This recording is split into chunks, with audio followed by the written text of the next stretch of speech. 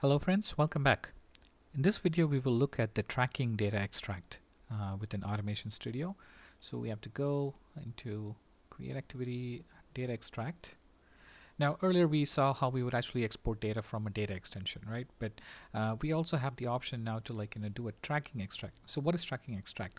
As part of our email send and communications that we send out from Marketing Cloud, we actually track the different statuses of the subscribers, the email send jobs, were there any bounces, how did the sends perform, was there any opens, the clicks, etc. So all of this actually comprise and then would give you the data about tracking, right?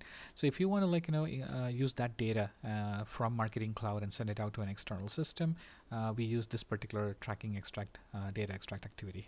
Okay. So let me go ahead and then just configure this here. Let's call it monthly tracking extract. Okay. So I'm just going to name it as tracking extract with the month and the year because I'm just doing it on a monthly basis. You can define the file name depending on how you actually would run it. If it's a daily, weekly, depending upon your use case.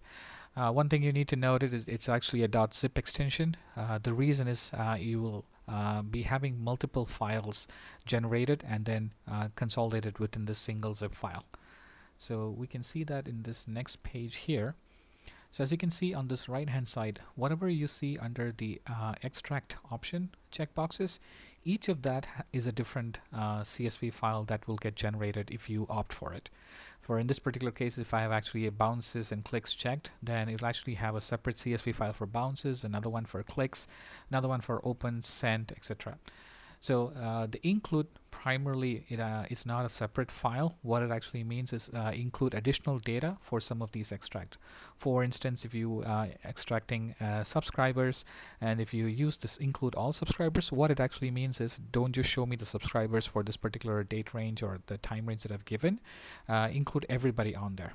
Right? If you don't include it, it will only return the subscribers who have some activity during this particular period that you're specifying. So that's how you have to look at what's your use case, and then choose what are the tracking data that you want to configure, and then what are the specific inclusions that you need to have and what you need to exclude. For example, if you are looking at unsubscribes, so you can have unsubscribes, and if you want to know the specific unsubscribe reason, you can include that. If you're using extract clicks, you want to know what you want to make sure that you have the unique clicks are there, and even for the opens, you want the unique opens. So you can actually go ahead and specify that. They won't create separate files, but those information will be included in each of these files as they get generated. Okay.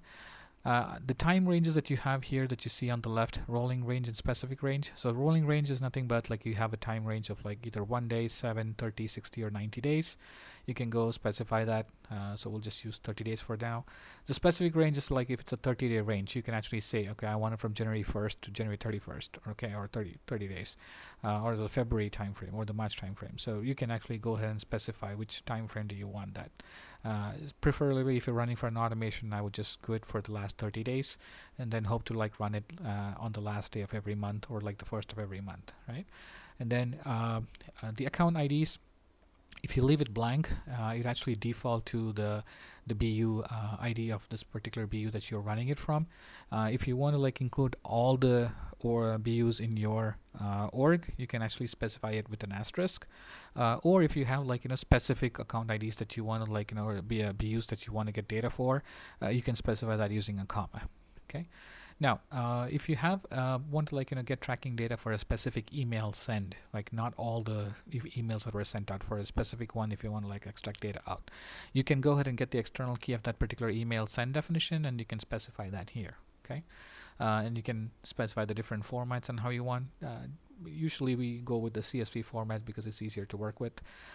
You can also specify the send IDs. So sometimes for the jobs that you have, you have send IDs that you can configure, not just the email send definition. So you can use both of them to filter and then extract specific data for email sends.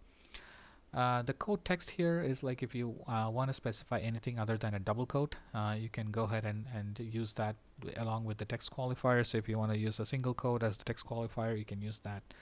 By default, if you leave it blank, it'll actually go with the double quote as the quote text field.